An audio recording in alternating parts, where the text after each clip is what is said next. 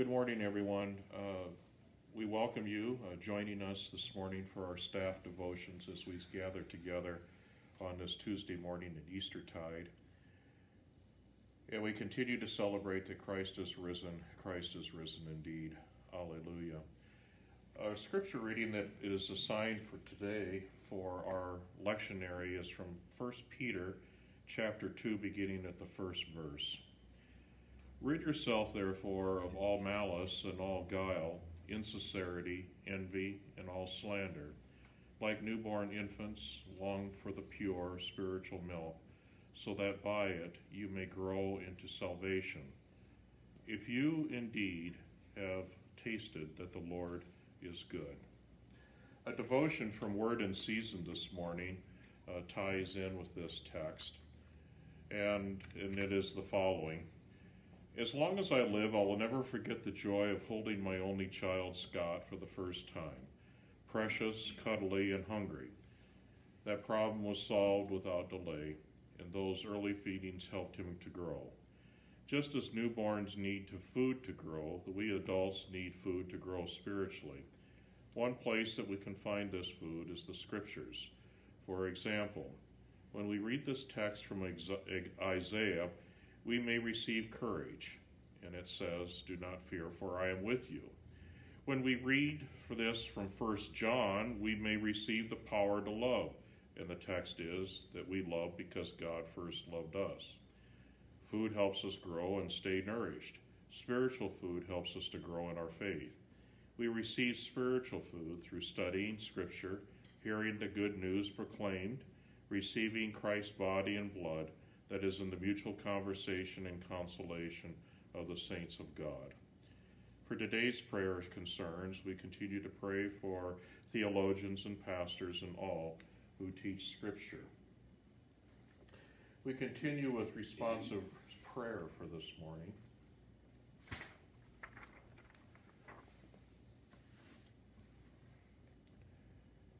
Holy God, holy and mighty, holy and immortal, have mercy on us. Our Father in heaven, hallowed be your name. Your kingdom come, your will be done, on earth as in heaven. Give us today our daily bread. Forgive us our sins, as we forgive those who sin against us. Save us from the time of death, and deliver us from evil.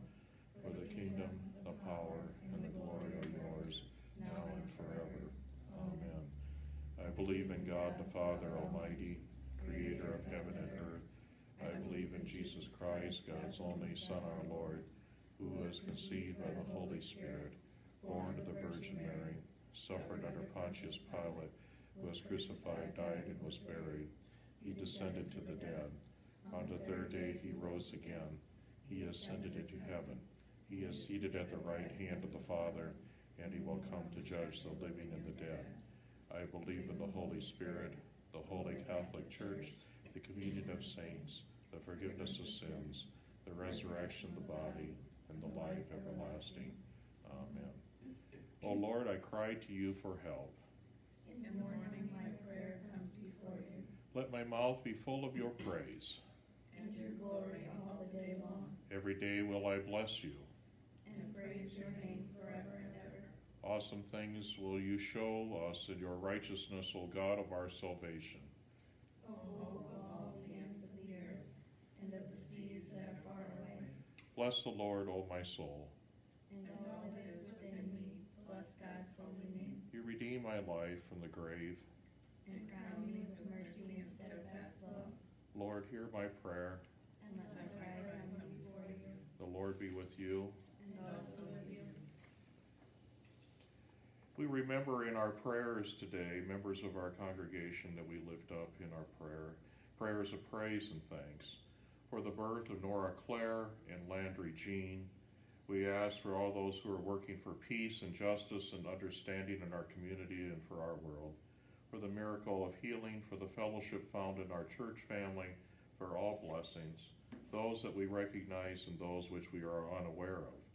During the season of Easter, we offer our prayers of thanks and praise to God for sending the Holy Spirit to work through us and among us.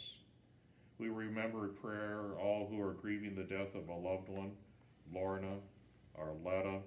We remember the hospitalized, Cole, the sick and recovering, Robert, Ariana, Bishop Stephen, Kenny, Bunny, Norma, Chris, Rose, Marty, Becky, Linda, Eugene, Ethan.